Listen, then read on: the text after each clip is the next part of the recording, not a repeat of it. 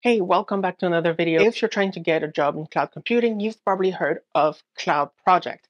And you're probably wondering, how can I get a cloud project? How can I do a cloud project that is both new and makes me stand out from everybody else? And in this video, I will give you three techniques, three things to think about that will make your projects new and stand out from everybody else. So let's go. All right. Before we get started, let's quickly talk about what makes a good cloud project. The first thing is it has to be useful. Think about it this way. If you deploy all the resources in Azure, what have you accomplished? Nothing. You have to have a purpose. You deployed it because you wanted to solve a problem. You deployed the infrastructure because you wanted to copy some infrastructure that already existed, or you wanted to try it or service or whatever. But it has to have a purpose. Number two, it has to be documented. You can't just deploy the resources and then call it a day. It's a portfolio project. You have to show something. And because infrastructure costs money, especially if you don't use it, you have to find a way to document that you've done the work through screenshots, blog posts. Infrastructure as code is actually the best way because not only can you showcase that you've done the work, but somebody else can go look at what you've done and do the same thing that you did and, deploy it in their own subscription and whatnot and give it a go. And number three, it has to be fun. You have to enjoy yourself. If you do a cloud project just for the sake of doing a cloud project, it's not a great project. If you do a project because you want to have fun, because it's cool, because there's a challenge at the end, it's a much better cloud project because you will enjoy yourself doing it. And you can take it to the next level and really showcase what you can do. So let's talk about how you can make unique cloud projects. And the first thing is the coolest thing. Honestly, it's awesome. Look at preview features. If you look at preview features, you're guaranteed to have a project that nobody else has done because they're brand new. Nobody else has seen them. And so if you implement these features, deploy them, document them, do a tutorial on how to use these features, you will be the first one to do that or one of the first ones to do that.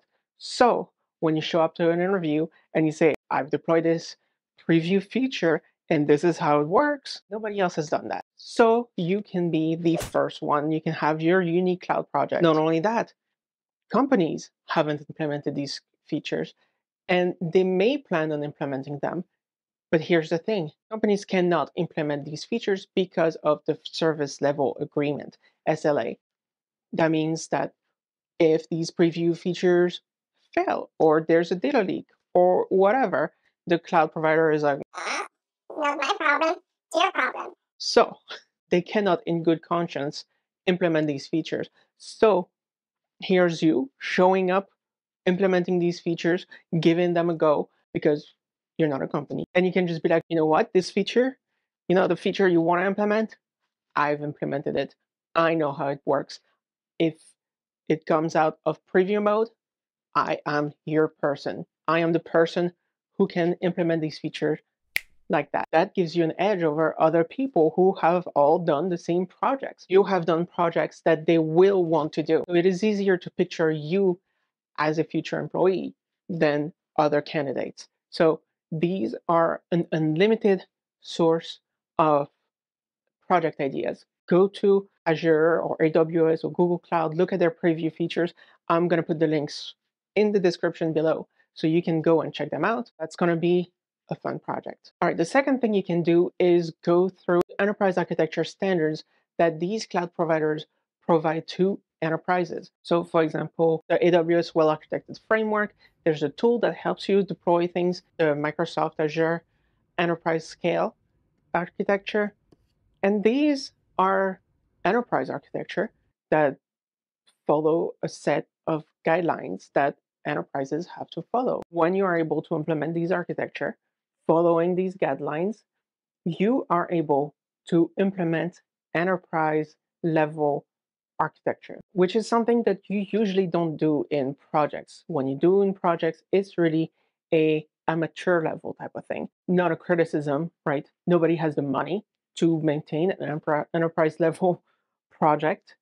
These actually cost money. I'm not saying that you have to spend that money. You can always deploy things with infrastructure as code and delete them later, and that will cost you a lot less money. The advantage of that is that it shows that you're able to deploy enterprise level architecture and designs, and you are able to work in an enterprise environment. Especially if you don't have any previous enterprise experience, having these really helps showcase that you're able to do the work. Not only that, it also showcases that you are able to take a set of requirements and implement them on your own without help. Now, one thing I would tell you that you should do, these architectures are not always completely thought through. They are a guideline, a general guideline, a basic framework, if you will. But we at work have implemented some of these guidelines, these designs, and we have found that doesn't really always work for us. And we've had to come up with solutions to the problems that arise when we implement these. And if you do that, you will really show the recruiter, the employer, the interviewer, whoever you, that you are able to look at a design, find the flaws, find future use cases where it would not apply, and design and implement a solution that was not thought of by the company. We have so many of these use cases at work, not a criticism of Microsoft. There's every company does things in a different way, and these are just general guidelines, but it is a lot of time. And being able to find a design, find the flaws, and implement solution, because finding the flaws, anybody can do. Finding a solution, now that's a skill that people want to have. And lastly, do projects that you need. Think of all these web developer portfolio projects, implement a clock, a sorting algorithm, whatever, but make your own tools that you need. You will find yourself finding a few tools and looking for solutions that you could potentially implement yourself and not have to pay nearly as much money or work even better than the solutions you could buy. Here's a few examples of the ones I've done for myself because I had a need that just ended up being cloud projects. VPN. I am using Azure VPN. That didn't really work out so great, but you know what? I did my own VPN. Subtitles for this video and that I use for editing. These are done through Azure Cognitive Services speech to text tool.